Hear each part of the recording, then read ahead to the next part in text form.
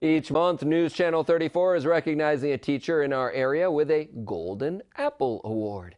News Channel 34's Jackie Gillis begins this series by showcasing a Binghamton High School teacher who just so happens to be a BHS alum.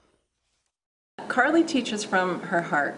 Carly has a deep love for art, an intrinsic appreciation for the arts, for our students. And that comes out in her teaching. That was Associate Principal Miriam Purdy. Purdy has been with the district for quite some time and knows the art teacher Carly Barvinchak very well. Watching her go from a student to such an accomplished teacher truly is such a gift to the students at Binghamton High School and myself as well. Barvinchak is a Binghamton native, going to Thomas Jefferson, West Middle, and then BHS. Barvinchak was actually a student of Purdy's back in high school. Purdy adds that Barvinchak is not only an excellent artist, but she's a math wizard as well. It's a feeling of pride, I think, just returning to a school system that I grew up enjoying and appreciating. Barvinchak has been a teacher at BHS for 17 years now. She teaches two different courses, Crafts, which is a foundations course, and IB Art, which stands for International Baccalaureate.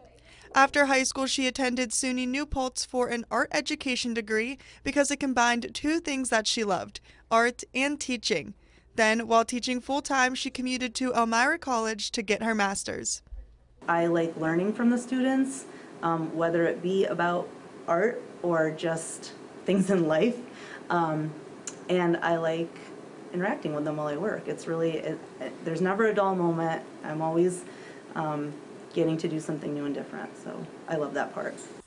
Crafts is for anyone grades 9th through 12th, focusing mainly on mixed media and 3D art, while IB Art is a college prep class for 11th and 12th graders. This course focuses on visual art and hands-on art building. Every day is different, and I think that's my favorite part.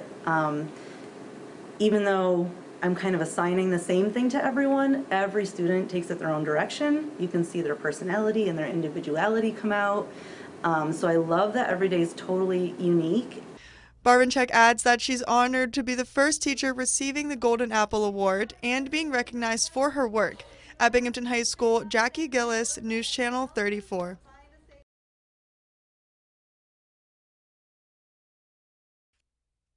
And if you know of a local K-12 educator deserving of recognition, you can nominate them at binghamtonhomepage.com. Just find Golden Apple Award under the Community section and fill out the online submission form.